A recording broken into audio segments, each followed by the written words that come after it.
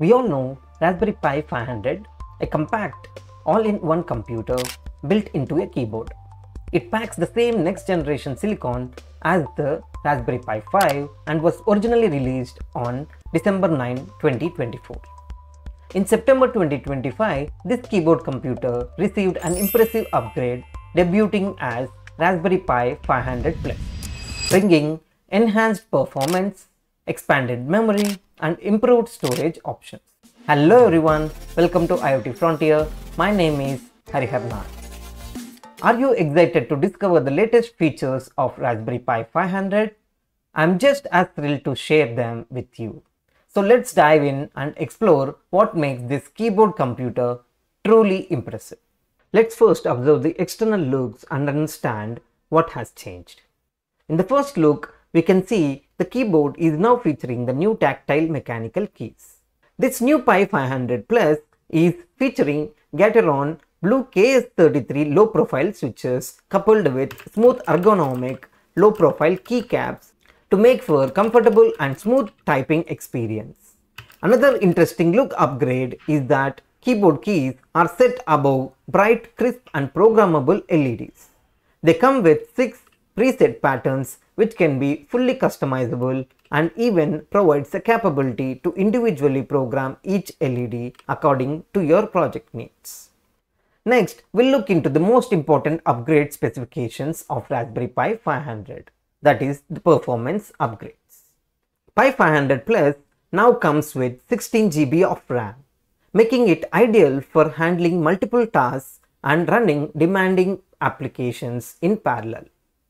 This expanded memory also provides extra headroom for developers and power users who need smoother multitasking and more intensive workloads such as coding, media, editing or running virtual machines. Pi 500 also includes an inbuilt 256 GB NVMe SSD, which is a significant upgrade over previous versions, providing dramatically faster boot times, quicker data transfers and ample space for apps and projects.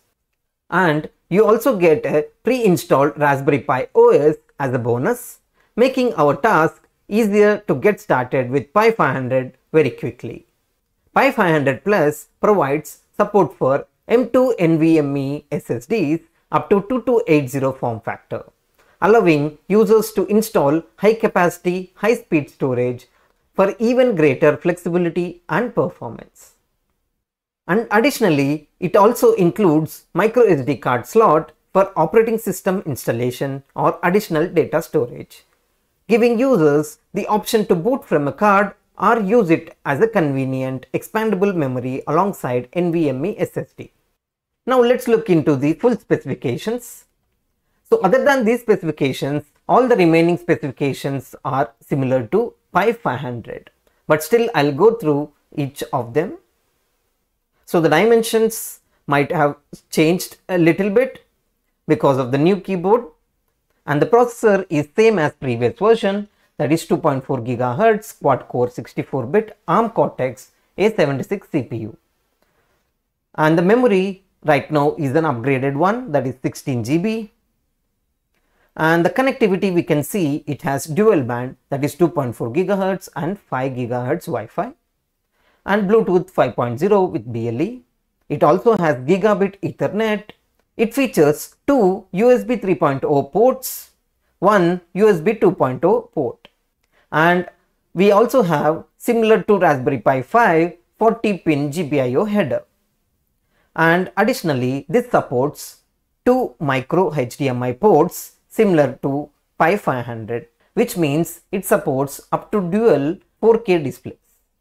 And coming to the storage, as previously discussed, it is now coming with pre-installed 256 GB SSD and also the OS as a pre-installation. And also it features micro SD card slot. And the keyboard, based on different regional variants, you will get 84, 85 or 88 keys which are mechanical and with the Gateron Blue KS33 low profile switches. And this can be powered on with 5 volts DC with USB Type-C connector.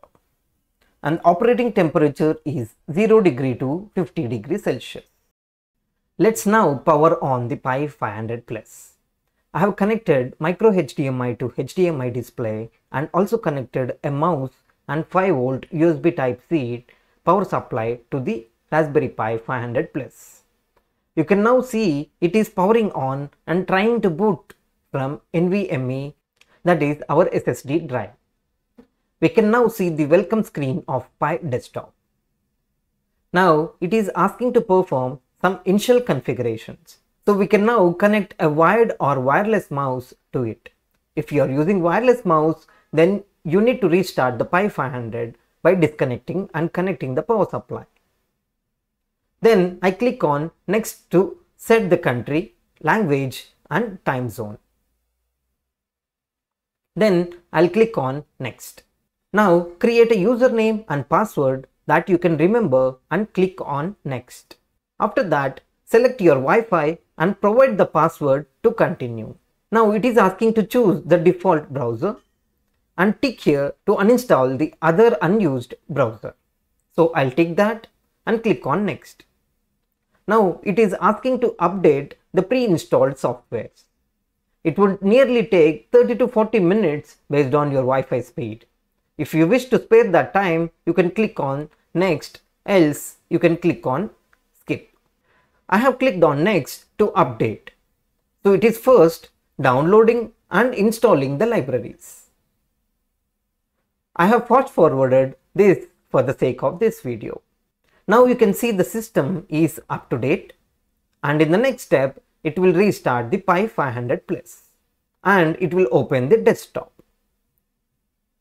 First thing I'll do is I'll go to preferences, click on Raspberry Pi configuration, and under interfaces I will enable SSH and VNC for remote connections.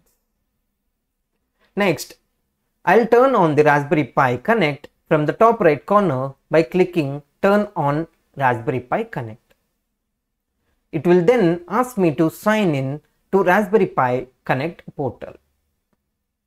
I'll give the username and password, and then it will ask me to add this device to my portal. And now we can log on to our laptop and remotely connect the Pi 500 Plus. So now as I have enabled the Raspberry Pi Connect in my Pi 500 Plus, in my laptop I am going to sign in to the Raspberry Pi Connect. And here I can see 500 Plus, which is online. So I can connect it via screen sharing. Now that I can see the screen of Raspberry Pi 500 Plus. Now I'll also try to use the remote shell. Yes, so I can even see the remote shell also working.